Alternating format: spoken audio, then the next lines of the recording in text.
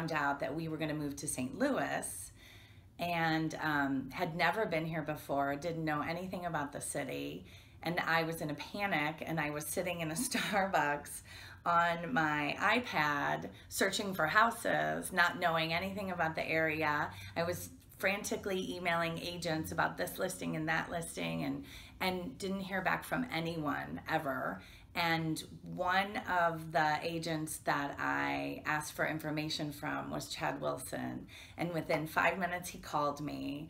I told him my whole situation. He planned to spend an entire weekend with us a week later and find us somewhere to live, which he did, and we found somewhere to live.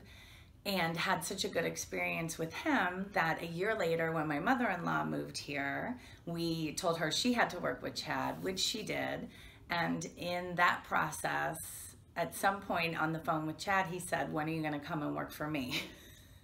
Which I did, and have enjoyed every minute of it. I have moved a lot in my life. I've been a buyer, I've been a seller, I've been in easy transactions and difficult transactions, and I really enjoy helping people through the process. I know it's stressful. Even when it's a good move and an exciting move, it's stressful and it's difficult, and I really enjoy giving people some peace of mind and helping them through the process. There are plenty of clients that I work with who have never sold a home before. They're selling their first home, or it's a family member's home that they're now selling, and they have no experience with this process, and it's overwhelming, and they're not sure even how it works or what they need to do. And it's my job to get them through each step and then tell them what the next step is and how we're going to get through that. It can sometimes be a very stressful process. It can be emotional. It could be saying goodbye to the home where you raised your kids, or downsizing because you're now an empty nester. And I always feel like the more that I can keep the process smooth and simple, the less stressful it will be for sellers.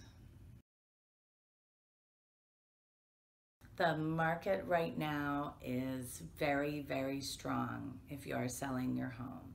There are buyers out looking, and they're missing out on homes left and right. If your home is priced right and in good condition for the price, it is likely to go under contract quickly, and there are likely to be buyers who wanted to write an offer on that home and missed out on the opportunity.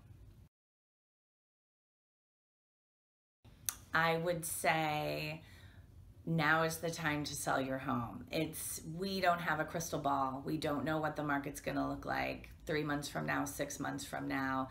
We know where it's been, and we know where it is right now. And I would hate for anyone who's thinking that they might sell their home in the next year to miss out on this kind of upswing right now, because you never know how long it's gonna last.